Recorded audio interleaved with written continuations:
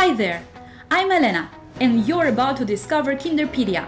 I am here to guide you every step of the way. We've gathered the most important tools for running your classroom to the best of your ability under the Kinderpedia roof, and they are easier to use than ever. Assign homework, correct, send the result, and schedule future homework with just a few clicks directly from the app. The catalog shows students' performance in class and the mood of the little ones in kindergarten throughout the day.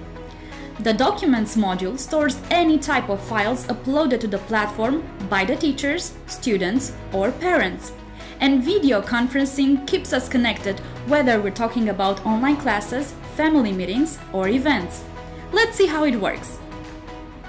You can schedule and view already scheduled conferences directly from the mobile app. Go to the Video Conferences module and click on the Schedule a New Meeting button at the top. Then, select the group, tick the subject you want to create a conference on, and click Create Meeting. Everything you need just a few taps of the screen away.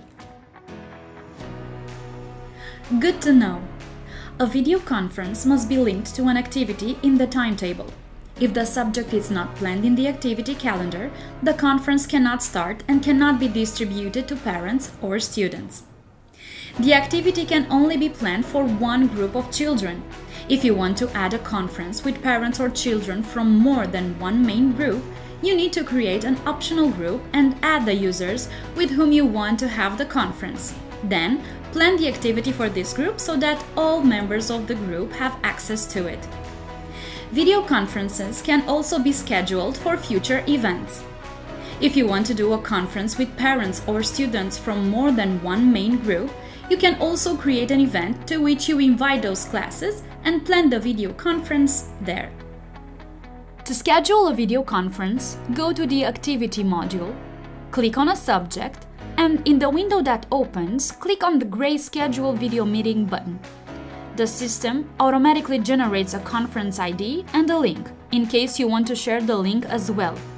Users of the group in which we created the conference automatically receive the link in the application. To start the conference, simply press the green Start Meeting Now button on the subject for which the conference has been scheduled. I hope you found our information useful, and I invite you to watch our other tutorials on Kinderpedia features.